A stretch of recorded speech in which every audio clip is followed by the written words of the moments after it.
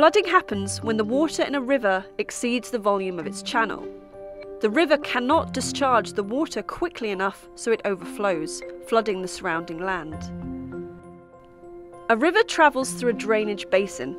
Water in that basin drains into the river, which discharges it towards the sea. Drainage basins can have different sizes and shapes, which influence the flood risk. The larger the basin, the more water it will collect, and the higher the peak discharge of the river.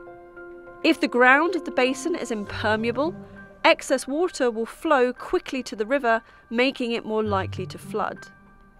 The ground could be impermeable if it has been baked dry by the sun, is covered in concrete, like in a town or city, is comprised of solid rock, or if heavy rainfall has already saturated the ground.